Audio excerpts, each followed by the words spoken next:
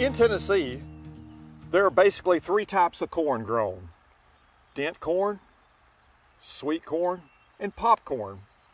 People often get these confused though. They say, well, George, you grow corn. We eat your corn that we got at the grocery store. No, not hardly. What we grow is dent corn.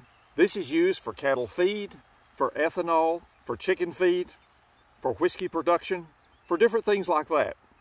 It's a starchy corn, very hard, and if you were to eat it, you can eat it, but has no taste.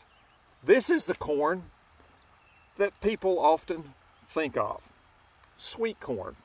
What's the difference? It's harvested fresh. The starch content is very low in it. It's very palatable. We like the taste of it. It's the kind that you'll eat fresh. When you buy at the store out of a can, they're using sweet corn. When you saw your grandmother cutting off corn, or your mama, or maybe your wife cutting off corn, this is what the type of corn that you'll be eating for human consumption. And the last type of corn that is grown in Tennessee is popcorn. As you can see, these three corns look vastly different.